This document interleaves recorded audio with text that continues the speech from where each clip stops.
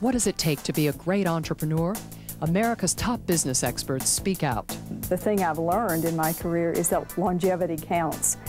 Success is probably not going to be overnight for most of us. I never wake up without thinking of here are the things we're going to do today. And at the end of the day, we often look at each other and say, okay, look at all we have accomplished, and here's what tomorrow is. A very long time ago, I took a class in time management, and one of the things I learned in there is eat a frog.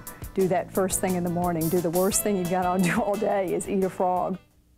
Welcome back to Money Hunt's Small Business Challenge. Today we're talking about time management and specifically how to find the time to build your business. Specifically, we're looking at Anthony McKinney's 3 challenges, which are how to delegate better to his employees, number 2, let the employees know who's boss, and 3, putting systems in place so he's separated from the day-to-day operations of the business. Now, Robin, you saw First Shuttle's operations firsthand in doing the field piece. Is there anything else we've missed here? Is there anything else we need to appreciate to solve this problem? Yeah, what I think we really need to look at is the fact that Anthony is this incredibly talented guy with a much broader background than just the limo business. I mean, he has a master's degree from Parsons. He understands design, marketing, advertising. He has a passion about those things, and he's not getting to use any of those talents in his business. And those are the kinds of things a CEO could really be doing to really be growing this to the next level. Because he's not just a limo driver. This is a guy who can build a world-class business. Okay, Tom. Absolutely. Well, Anthony's built a very successful business around highly personalized customer service. And I think what he needs to do, one of his challenges, is fostering that level of commitment that he feels and the values he's established in his company to the rest of his company. You know, and continually reinforcing what he has founded his company on. He also needs to extract himself from a firefighter role of having to put out every fire that comes up. Either find someone to do that or actually bring management up to a level where they can handle that as well. He also, the big thing, he needs to make time to be the president. There are a lot of key things he's going to need to do to build and grow his company, and he needs to make the time and take the time. Yeah, I would think so. Joe? What I'm seeing is he's overmanaged and underled. He's so micromanaged, he's so busy swatting the flies, he doesn't have time to patch the screen. Okay, and what are some of the ways of people dealing with that? Because I know you deal with that at the Franklin Covey all the time. Well, he's got to look for the patterns in his day-to-day operation, pick those out, and then put them in the hands of the owners. The first place to delegate is back to its owner. He's doing the jobs of a ton of other people. Yeah. The people who are his consultants are only doing a piece of the action instead of fully owning that responsibility. Yeah. They're not owning their responsibility. I didn't like on his piece where he said that these people call in if they have a tummy ache. You remember, remember he said that? That's right. I mean, let me ask you this. What about owner-operator type things? Might that be a potential solution for him, actually making his van owners actual owners, part owners of the business? Yeah, I think that's a good possibility. Or establishing someone in a a higher level position that if they need to, the go-to guy, establish a go-to guy so it's not always Anthony. Yeah. But the good idea about the owner-operators is that then they will be incentivized to be there. They'll have more of a stake in succeeding and more responsibility. So that does make some sense. Because it's their profits that are on the line if they keep missing these dates or something like that. Right. And it helps, although it does take somewhat away from his control. You know, I'm hearing sort of differing signals sometimes in Anthony's presentation, because on the tape he says he's worried about his employees, he's worried that they're not going to be there, he doesn't trust them, and yet at the same time, did you notice he mentioned every one of his key people by name?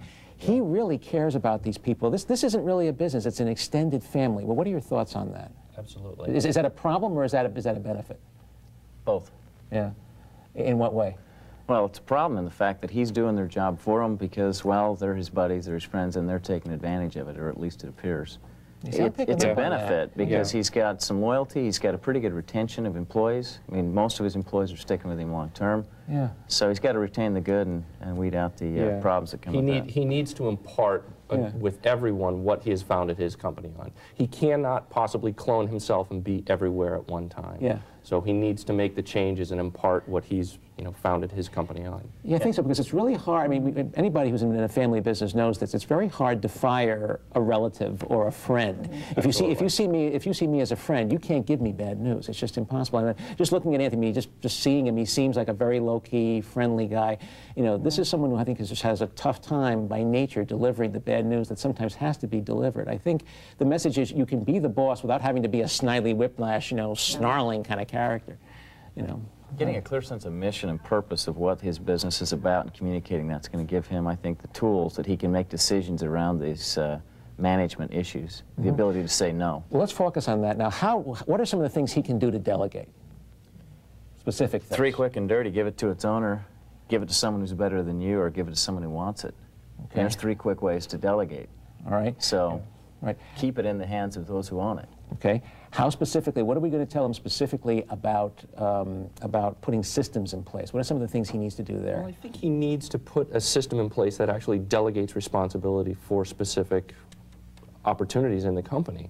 You know, give people the responsibility to step up to the challenge without always being there to catch them when they fall. I think he needs to start imparting some of those, you know, things in his company and employees. Mm-hmm. Yeah. You see often with a lot of companies, they will pick the anomalies, the unique, the great stories. I think Anthony needs to focus on the mundane, the boring stuff that's day-to-day and systematize that first. Not the unique stuff or the anomalies, but really the boring stuff that just eats his time up every single day that's predictable. That's the stuff where systems shine on. Yeah, and I think, to be honest with you, that is also going to be the solution to the third challenge, which is letting his employees know who's boss. If he is just uncomfortable delivering bad news, well then, by all means, he should not be the person who should deliver it. He needs to put something or somebody in place. He needs a bad cop. He needs someone who can do the job and actually enjoys doing, you know, who actually enjoys doing it. Such people actually exist. You know, people sometimes who inspires maybe as much fear and awe as just, you know, niceness, who can sort of offset so that he can step back and be the good guy. Robin? I'm just wondering, too, about incentives. I mean, are there ways that he can be incentivizing his employees to be more responsible, to come in more often? I'm hearing some great ideas here. I think we have some ideas as to how we're going to handle all 3 of Anthony McKinney's challenges. We're going to be back and give some advice to Anthony McKinney and tell him exactly how to solve his small business challenge right after this. Welcome back. Our guest, Anthony McKinney of First Shuttle, is back, and his challenge is finding the time to run his business. Let's get this problem solved, guys. Tom, you first. Well, Anthony, I think you've built an incredibly strong business, and it's, you know, apparent through discussing it with you that you've got a strong personal commitment to building and growing that business. But I think there are 3 key things that you need to do in order to get this on solid ground to move forward.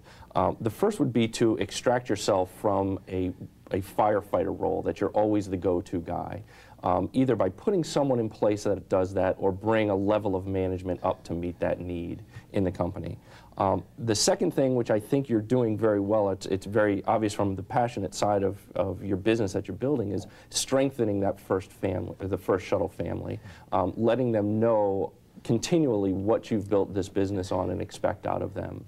And the third thing is making the time to be the president. There are a lot of key strategic things that are needed to do to grow a business, but you've got to make the time and actually take the time to build that business. I think I can help you with that third thing of making more time. Your choice is not to choose between the good and the bad. Your choice, Anthony, is to choose between the good and the good. And you got to figure out which is the best of those. If you look at vision, leadership, and management, 3 simple things. Vision picks the point where you want to go. Leadership plots the course, and management executes the plan. Now, you're a master on the execution. You've got to get back, step back 1 step into leadership. And you've got to get focused on what it is your company's about and communicate that perfectly to your employees, and be careful not to dictate means. In other words, you need to say, we're into customer delight, versus saying, you need to greet them by name, pick up their bags, and welcome them to Newark.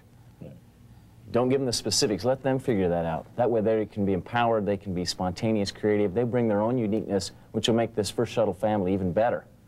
So. Yeah.